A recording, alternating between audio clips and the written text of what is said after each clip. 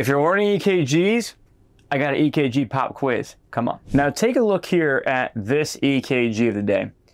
This EKG we have here, the key to this answer is the PR interval. It's the key to this type of EKG. Notice the PRI, it gets longer and longer and longer, and then we drop a beat, whereby we have this P wave, all by itself. There's no corresponding QRS with it, right? This is second degree type 1. If we see a second degree type 1 heart block, the first thing I think about, we gotta do a 12-lead EKG. Once we've gotten that out of the way, we gotta look at the patient. Is the patient stable or is it unstable?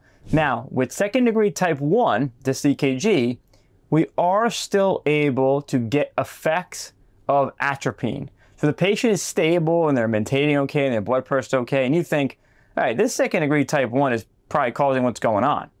We can try atropine out. Now, if they're unstable, meaning their altered mental status, meaning their blood pressure is under 90 systolic, they're not doing so good, well then we have the pacemaking function on the life pack. It's time to start pacing the patient and placing the pads on them.